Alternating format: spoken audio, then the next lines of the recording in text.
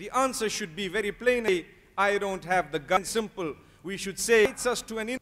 I'd like to share with you a beautiful narration that appears in Sahih al-Bukhari, narrated by Anas ibn Malik radiyallahu anhu, wherein he speaks of the sweetness of this iman and belief that we have. The Prophet sallallahu alaihi wasallam has spoken of the sweetness of iman. This means that the iman and the belief I have and you have has a taste to it. It has a taste far more delicious and sumptuous than any meal that you could have, than anything that one could taste, the taste of iman. The question I have before we commence, how many of us have tasted the sweetness of belief? We say we are believers, we say we are submitters, which means we say we are mu'mineen and we say we are muslimeen. But sometimes neither have we submitted, nor is our belief up to the level it is supposed to be. Although life continues to be a struggle in the right direction, each one of us trying his or her best to achieve the pleasure of the Almighty, we need to remember never to lose focus upon this. So what is it that will make us achieve the sweetness and taste it? There are three qualities. If they are found in a person, that person will be able to taste the sweetness of iman. And these qualities, some of these scholars have made mention of how each person will enjoy the sweetness of iman according to the level of fulfillment of these qualities. The first quality that is made mention of by Rasulullah sallallahu alayhi wasallam in this beautiful narration, أن يكون الله ورسوله أحب إليه مما سواهما. The person whom, for him, Allah and His Messenger is more loved than anyone and everyone else, than anything and everything else. So if I were to love Allah subhanahu wa ta'ala and His Messenger more than my wealth, I will make sure that whatever I do to earn or spend is not in the displeasure of Allah, but within His pleasure. And on top of that, I make sure that I spend, and when I spend, it is because my love for Allah has exceeded my love for wealth. The same applies to my dress code. I cannot allow myself to love my limbs more than I love Allah.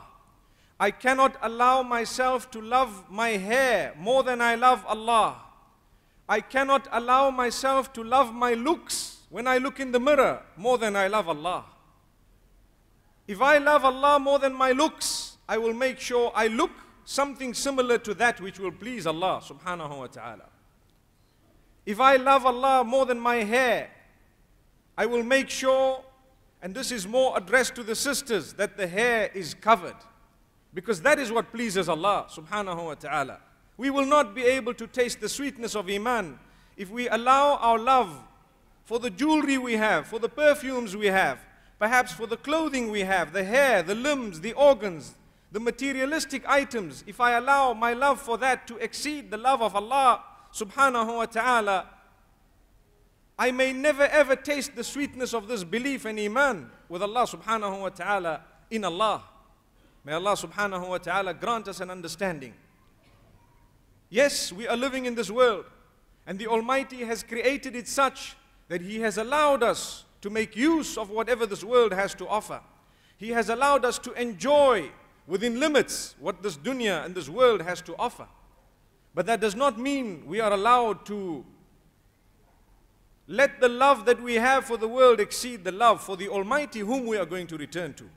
You have your family members, you have your motor vehicles, you have your relatives, you have your spouses, you have so many other people as well as materialistic items. Remember, Allah subhanahu wa ta'ala has warned us that should not distract you from the remembrance of Allah subhanahu wa ta'ala. يا أيها الذين آمنوا لا تلهكم أموالكم ولا أولادكم عن ذكر الله. O you who believe, do not let your wealth or your family members divert you from the remembrance of Allah subhanahu wa ta'ala. He comes first, then everything else. If we love Allah most, we will make sure when we are earning, the earning is halal. When we are earning, we have not cheated anyone. We have not deceived anyone. We have worked hard. We have not stolen from our workplace, whether it is time or something material. We make sure we are honest. We make sure we are upright. We make sure we treat people fairly because we love Allah subhanahu wa ta'ala, and those are His teachings. As for the love of Rasulullah sallallahu alayhi wa sallam, it is very important for us to know that by following him, we display the love for him. If we do not follow him, it means we have had the guts to go against the teachings of Muhammad sallallahu alayhi wa sallam. When someone invites us to an innovation, the answer should be very plain and simple. We should say, I don't have the guts to go against the teachings of Muhammad sallallahu alayhi wa sallam, and I don't have the guts to engage in an act of worship that he did not teach, because he was sent to teach us how to worship Allah subhanahu wa ta'ala. This is the love for Allah. This is the love for the Messenger sallallahu alayhi wa sallam. This is why in the Quran, Allah subhanahu wa ta'ala explains this so beautifully by instructing Muhammad sallallahu alayhi wa sallam to give us a powerful message. What is the message? قُلْ إِن كُنتُمْ تُحِبُّونَ اللَّهَ فَاتَّبِعُونِي يُحْبِبْكُمُ اللَّهُ وَيَغْفِرْ لَكُمْ ذُنُوبَكُمْ وَاللَّهُ غَفُورٌ رَحِيمٌ. Say, if you love Allah subhanahu wa ta'ala, then follow me and Allah will love you.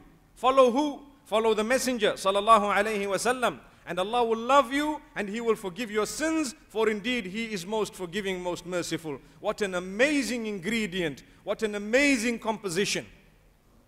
If we would like to show our love to Allah subhanahu wa ta'ala, He sent someone to us instructing us and telling us. So if we were to follow the Messenger, we have shown love for Allah as well as His Messenger sallallahu alayhi wa sallam. May peace be upon him, his family members and all the previous messengers and all their companions. Ameen.